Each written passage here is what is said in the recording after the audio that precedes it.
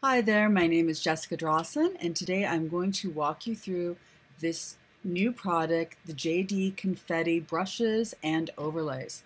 And these brushes all work in Adobe Creative Cloud. The overlays will work in just about anything that allows layers. So all versions of Photoshop, Elements, and GIMP products will all work. So here we're going to start with the overlays. So I'm going to go ahead and open up one of the overlays here. This one, number 7.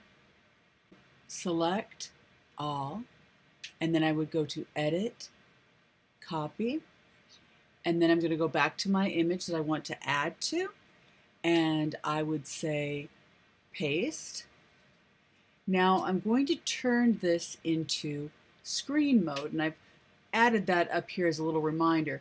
It works in screen mode. So now we have some confetti that looks like it's sort of flying out of her little hands. If I want to erase some of this, I'm going to add a mask down here, and then using a soft black brush, and I'm going to change the opacity here to 100%, I am going to just paint out any glitter that I don't want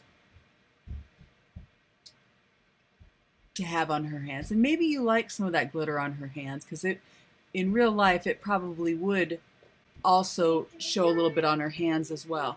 But just for the purposes of this tutorial, we're going to erase it off of her hands. If you had other areas where you wanted to lighten it, we could lower the opacity and just sort of customize how we see this glitter effect. Now there's other glitter overlays as well. Let's show you a different one. Open here, we'll try confetti number 1. Again, we're going to go to Select All, and we're going to Copy, and we're going to go here and paste it right on in. And again, we're going to place this into screen mode. In this instance, I may want to go ahead and select my option tool and then click my mask. This will make it so that you can't see what this overlay is doing unless I paint into the overlay layer with a soft white brush. So let's crank up our opacity here to 100%, and let's start brushing in some of these effects. Now I'm going to lower the opacity here. There we go. And we could have as much of that as we'd like. And you can just then paint back over it with black if for some reason there's too much here. All right? I hope that was helpful. And now to show you the brushes, we're going to create an empty layer here. And let's select 2 different colors. Maybe we'll grab the colors from her dress. So I'm going to select here this purple lavender tone. And now I'm going to go ahead and select maybe this sort of pinkish red tone from her skin tone. And I am going to select my brush, and I'm going to go here into my brushes. I'm going to make sure that I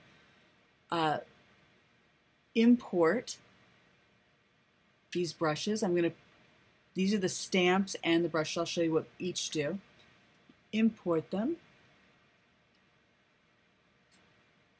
And this will be a single color confetti. You'll see that it's using the color on the top, and it's only using the color on the top. Now if I show you the second brush, the 2 color, it's going to use the color, the main color and the background color. So I'm not sure if you can totally see this, but hopefully you can. I can also put it into screen mode against that dark background. That might be a little easier, but I'm actually getting two different colors here. I'm getting both the foreground and the background color. There's some other brushes as well that even play with the colors more, like colorful confetti. So I'll show you what that one looks like. Oops, I want to make sure that I have my opacity up to 100%. Didn't have that before. So here it is at 100%. You can see these are very colorful versions of confetti. And I'll just quick show you another one of the brushes.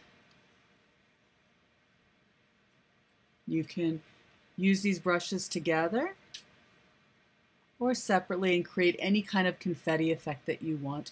Again, if you decide that you want to get rid of some of this, just create a little mask. Make sure that you're painting with black.